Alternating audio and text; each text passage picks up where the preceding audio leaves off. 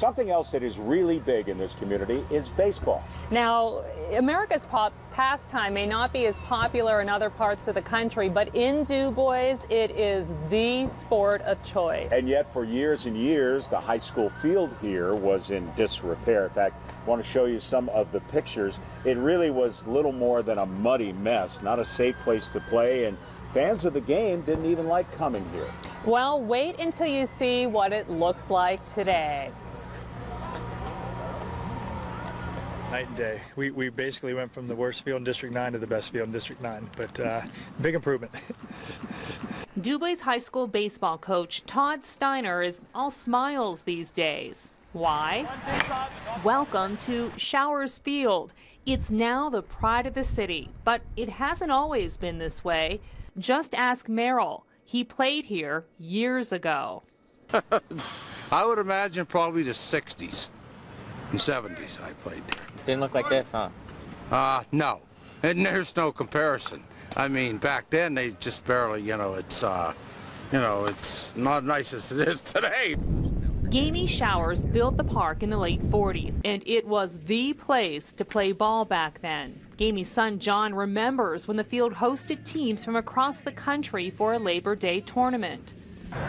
There had 36 teams that come from Kentucky, New York, Virginia, Ohio, and it was a big outing for starting in. Actually, it had to start first week of August because there's so many teams. The field fell on hard times, and after Gamey's death in 1975, became neglected. Not very much had been done.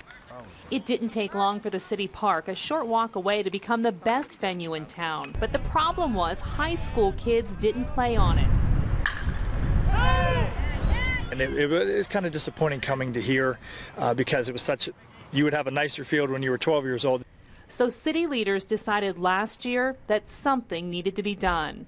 Everybody is coming together. This is what it looked like in October. This is what it looks like today.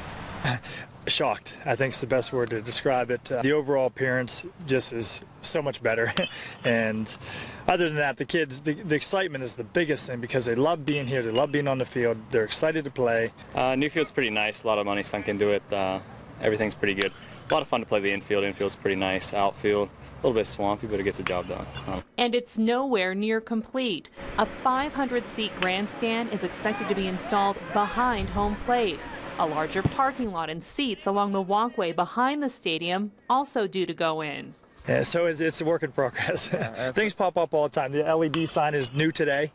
Get out. Yeah, the foul pole is new today. So we come over and we don't know what's going on now. And new fans filling the field. A lot more than last year, especially first game. First game, there were a ton of people here. It was packed, actually. Usually doesn't happen for a high school game, so. Baseball still runs in the Showers family blood. John Showers' grandson plays at this field. John says he knows his dad would be so proud. Tell you what, if my dad saw this field, I think that sun would be shining as much as his face would be shining. He loved his baseball. His first love, besides his family, was baseball. Now, the community is really excited to get a look at the finished product. That is going to take some time. We just talked with the Redevelopment Authority yesterday. They told us that a new set of plans has been drawn up, and they hope to make that full vision of reality available to the public soon.